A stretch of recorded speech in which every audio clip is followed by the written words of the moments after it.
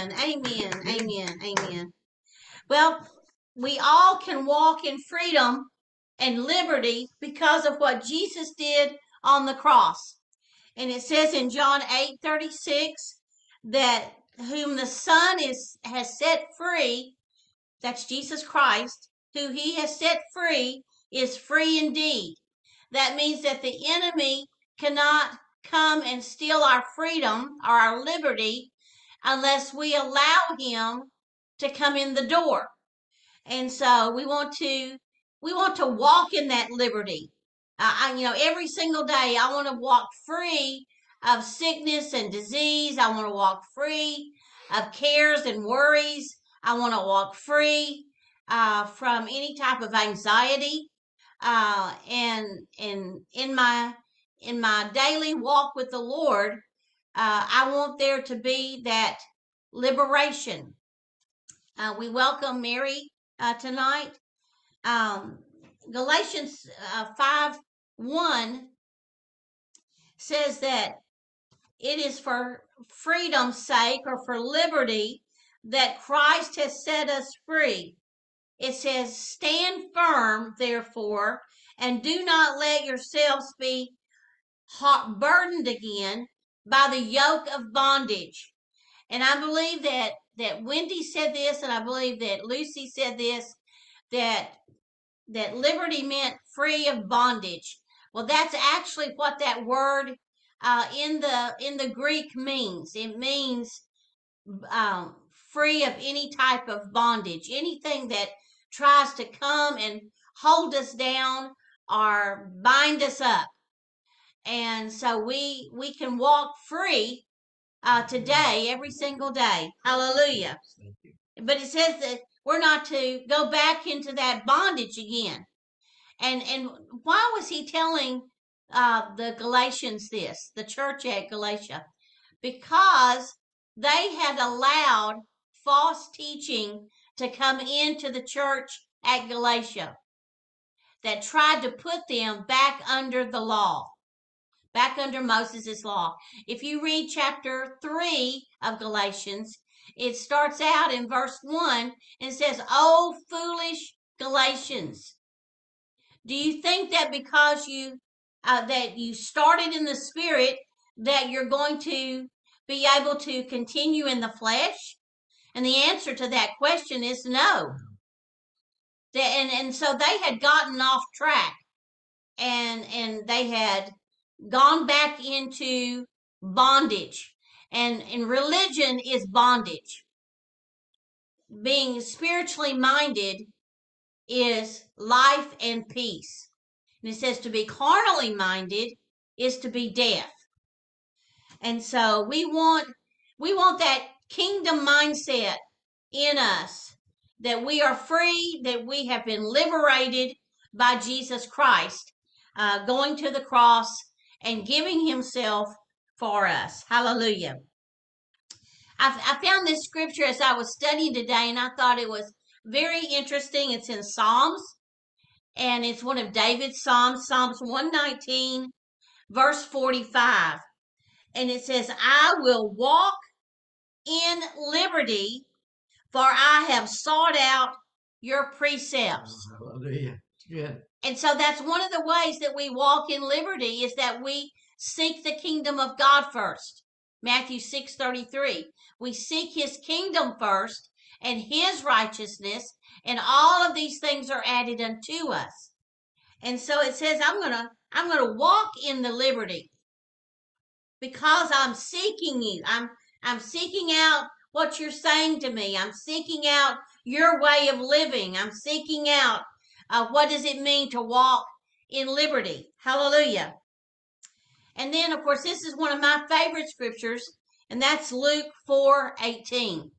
The very first Bible study I taught, the Holy Spirit instructed me to start with this scripture right here.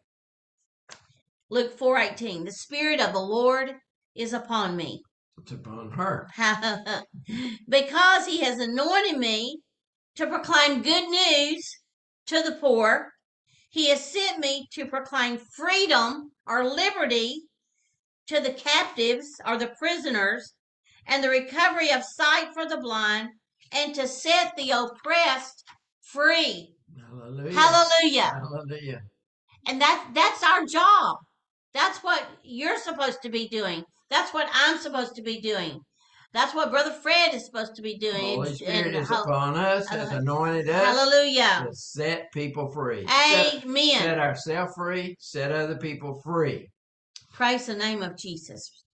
It says in Isaiah 58 verse 6, and of course Isaiah 58 is our foundational chapter. The ministry that the Lord has given to us was built on Isaiah 58, the whole chapter. But Isaiah 58 verse 6 says, "Is this not the kind of fasting I have chosen? To loose the chains of injustice, to untie the heavy cords of the yoke, to set the oppressed free, and Hallelujah. break every yoke." Yes, amen. Hallelujah. That's what we're all supposed to do. That is our job right there. That is what we are commissioned to do. If you see someone in bondage, that you bring them out of that bondage, that you destroy that yoke that the enemy has tried to put on them. You know, Matthew 11, verses 28 through 30 says, "Come unto me, all ye that are weary and heavy laden, and I will give you rest." And it says, "Take my yoke upon you." And so we need to get yoked up to Jesus. Hallelujah. And that's going to keep us free. Amen. Hallelujah. Sherry, I've got a question for you. Did you set somebody free yesterday at the restaurant? Today. Was it today? Was this morning? Okay, yeah, this morning. Yes. I met with a couple of other women for a short Bible study this morning at the Waffle House. Hallelujah. I love the Waffle House. And as we got up to leave, we were asked to come outside in the parking lot and pray for one of the servers. She had just found out that her ex-husband had passed away, had died quickly or suddenly, and she was very upset. She was very upset. And so there were three of us in the Bible study. And so we went out and we prayed and we brought hope to her. We brought peace to her. And the Lord delivered her out of that yoke of grieving. And because when we left her, there was a smile on her face. And she said out of her mouth, "I know that the Lord is going to help me with this." Yes. Hallelujah. That's what she said. That's a hallelujah. Good example of what we're talking about tonight. Exactly. Exactly. But when we're yoked up to Jesus, then we take on everything that he has for us when we're yoked up to him. And it says, I believe in Corinthians, that we are not to be yoked up with unbelievers. Because if we're yoked up to unbelievers, then that is going to put us back into bondage. Into bondage. We pray for this group every day. And one of the things that we pray for each one of you is Galatians 1:4 that says you've been delivered from this present evil world. Amen. Amen. When we pray, we speak that over each one of you. Amen. That we have been, you have been delivered from this present evil world. However, if you go back into that worldly environment, watching, too much of the news or listening too much of what other people are saying about the economy and the banking institutions and the debt for the country and everything that's going on right now, if a person listens to that, then they become entangled with the affairs of this world. Whew. And I believe it's 2 Timothy says that a soldier does not get entangled with the affairs of this world. Amen. Hallelujah. Sherry, I want to give a quick Sure. testimony Yeah. back about the being unequally yoked. And I do a lot of walking, but most of my walking is in the woods, and so the ground's not level. But yesterday, as I was walking on the sidewalk for a while, I got looking at my feet, and one of them was turned out a little bit, and just from the wear and tear on life, and so I came back in and I told Sherry, and what was interesting to me, I couldn't. It was like being unequally yoked. Because I just couldn't go straight, and so that caused my knee to hurt. It caused my back to hurt. Right. I came back in, and she prayed for me, and the Lord put my hips into alignment, put my legs into alignment. He aligned my frame, and it's a good example of being unequally yoked. If you get with someone who's going to take you off in the wrong direction, it brings all kinds of pain, all kinds of chaos and turmoil in your life. And I just recognized that yesterday, that both of my feet needed to go straight. And so I needed my frame to be straightened, and the Lord did it, and all the pain in my knee is gone, my pain in my back is gone, and I give Him praise and honor. But I think it's a great application to what you're talking about. Amen. That is exactly right. It's exactly right. You know, Isaiah 10:27, it shall come to pass in that day that the burden will be taken away from your shoulder. Hallelujah. And his yoke from off your neck. And the yoke will be destroyed because of the anointing. Hallelujah. You know, the anointing is on the word of God.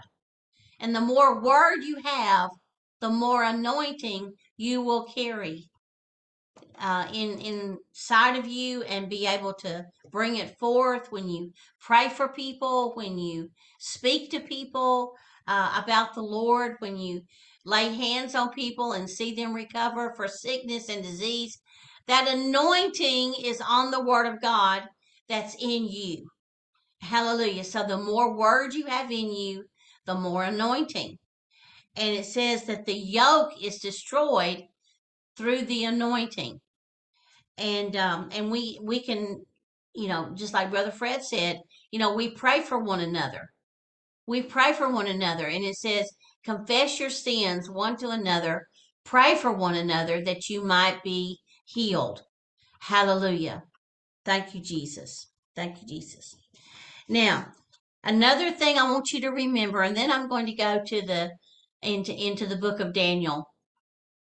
But in 2 Corinthians 6:17, it says, come out from among them and be ye separate, says the Lord. Touch not the unclean thing, and I will receive you. Now, again, this is in 2 Corinthians. Remember, he wrote two books to the Corinthians because they were full of flesh. They were full of carnality. And they had mingled with the unclean. They had done things that they should not have done. And even though they had the gifts there, they were Christians, they were born again, but they were still carnal because they were letting their flesh overcome the word of God that was in them. So they were immature. They were immature. And Paul had to pray that they would mature. That's exactly right. And he says, come out from among the unbelievers, come out from among those that still have that religious mindset. Come out from among them and be ye separate. You know, and sometimes it's you know, you may feel like you're walking this pathway by yourself. And I know that I certainly felt that way when I received the baptism of the Holy Spirit, and we came out of the denomination that we were in. I felt that way. I felt alone, and that I was I was doing this, you know, by myself. But I know that the Lord was with me, and He brought us into a community, if you will, And I know that's a big key word that people use. He brought me into a community of spiritual believers who believed in the Holy Spirit, who believed in the gifts of the Spirit, who believed in miracles, who believed that God can do anything. You know, the other morning I woke up and that chorus, my God can do anything, anything, anything. My God can do anything. He made the earth and all its fullness and all that will become. My God can do anything. You know, and when I sing that, it encourages me, and my spirit man begins to leap on the inside of me. Hallelujah. And it says, be not yoked up with unbelievers, and do not be yoked with the cares of this world. Hallelujah. With worry. Did you know that worry is a sin? I have to speak that to myself. If I start to get concerned about something and start to worry about something, I have to remind myself that that is sin, and I don't want to do it. Whatever is not of faith is sin. That's exactly right. That's exactly right. Now, another thing I want you to remember before we go to the book of Daniel is that it says in 2 Corinthians 3:17, now the Lord is the Spirit, and where the Spirit of the Lord is, there's what? Liberty. Liberty. He sets us free. Hallelujah. Praise the name of Jesus. Now, in the book of Daniel, and I know that every one of us know this story, but let's just kind of get a visual, if you will, of Shadrach, Meshach, and Abednego. And here, this big image was made of the king, and the king says everybody has to bow down to this image. You know, and can we relate that to the world that we're living in today? That the government wants us to bow its knee. Sometimes the church congregations want us to bow our knee to what they want. Maybe everybody has to think the same thing, speak the same thing. If you say something out of line that's not right. Not socially acceptable, then you get ridiculed. Right. But we don't have to bow our knee. And Shadrach, Meshach, and Abednego did not bow their knee. And so the king says, okay, well, we're going to put you in the fire. We're going to put you in the fire. And we're going to heat it up 7 times hotter than it normally is. And so they bound them up. They put chains on them. They bound them up. They were fully dressed. They had their turbans on. They had their robes on. And they put them in the fiery furnace. And they were there. Hallelujah. But the fire did something different to them than destroy them. What did the fire do? It destroyed the bondage. The ropes that they're tied up with. They were tied with ropes, and those ropes were burned off of them. And the king comes and looks inside, and he said, oh, wait a minute. Did we not put 3 men in here? Hallelujah. But I see 4. Hallelujah. And he looks like the Son of God. Oh. He had never seen the Son of God. He must look different. Woo! and so he was excited, and the Shadrach, Meshach, and Abednego were excited. Hallelujah, because they had been the bands of wickedness had been burned off of them. And I think that's one thing that we need to understand, that the fire that's in us will burn out any bondage that the enemy tries to put on us. It's the fire of the Holy Spirit. Hallelujah. It says, and Jesus and John the Baptist said, and Jesus is coming. Woo. There's Hallelujah. one coming Yes. that's going to baptize you in the Holy Ghost and fire. Hallelujah. Are you Hallelujah. baptized with fire? Amen. Glory to God. And I believe that these three men were baptized with fire, and they knew fire, and they knew how to walk in the fire. Hallelujah. I'm talking about walking in liberty. And that means that you walk in that fire and that the enemy doesn't even want to come close to you. He doesn't want to give you a headache. He doesn't want to put sickness on you because he doesn't want to get close to you. If you're on fire. If you're on fire. For Jesus. Hallelujah. Hallelujah. Come out from among them and be ye separate. Hallelujah. And I believe that the Holy Spirit in us will keep us in freedom. Amen. I believe that he will allow us to walk in that. You know, some people are crawling right now. Some people are just sitting still and not doing anything. But I believe that this group, the Lord wants us to go forward. Amen. And do his will. Hallelujah. Amen. I believe that every one of you have a purpose and a plan. Yes. And he wants us to fulfill that. Right. And how do we fulfill that? Is that we walk in the freedom that he has given us. He walk in that liberty every single day. Amen. Hallelujah. I call it the day of liberation. Hallelujah. When you come to that day, and there were times that I was bound up. I had an issue with depression. I had an issue with worry. I had an issue about thinking, well, what if this happens or what if that happens? Do you know that when you say what if, that is doubt and unbelief. And the Holy Spirit told me one day, stop saying that. What if this happens? What if that happens? He says, you begin to speak what you want to happen. Hallelujah. What do you want to happen? That's good, Cherry. I desire for my children to serve the Lord. Yes. I desire for my marriage to be what God wants it to be.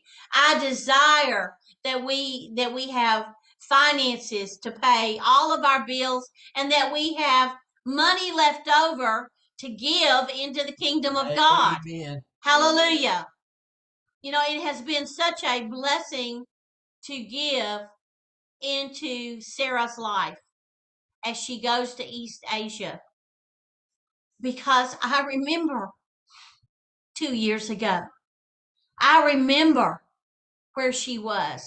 I remember how God has moved in her life and made her strong and made her on fire. Hallelujah. Right. If you want to talk about somebody on fire, let's talk about Sarah. Amen. And I just, I thank the Lord for just the opportunity to give into her life. To plant into her life. To plant that seed into her life. Amen. In the name of Jesus. Hallelujah. But let's go back to Shadrach, Meshach, and Abednego. Do you know what they said before the king put them in that furnace? They spoke out, "O king, we're not going to bow down to you." Mm-hmm. And they said, our God will deliver us. And even if he doesn't deliver us, we're still not going to bow down. That's right. Is that what they said? That's right. That's right. So see, they put it out there. Your words are important. And I'm not talking about the tongue tonight, but let me tell you something. Your words, out of your belly, out of the abundance of your heart, the mouth will speak. Amen. Hallelujah. Amen. And the Lord has told me recently, we were flying back from Texas. And by the way, the graduation for our granddaughter just went beautifully. And she was able to give the opening prayer at graduation, and it was incredible. And Brother Fred and I sat there and cried and cried, and it was just it was an impactful yeah. prayer that she was praying over her classmates. Amen. Amen. And so on the way back from Texas, the Holy Spirit spoke to me and said, begin to speak over people. Begin to speak over them. And so I encourage you to speak over your family, to speak over those in the government, speak over your coworkers at work, speak over what's going on in the worldly environment right now, and begin to speak the word of God. Well, give us an And example. Why don't you speak over all of us? okay. Well, Father, right now in the name of Jesus, I speak overflow to come to everyone that is viewing this video in Jesus' name. I speak that overflow will overtake them in their bodies, that the overflow will overtake their minds, that the overflow will overtake their families, that the overflow will overtake their bodies and bring healing into their bodies in the name of Jesus. Amen. What do you mean by overflow? Overflow of what? Overflow of the Spirit of God. Amen. In Jesus' name.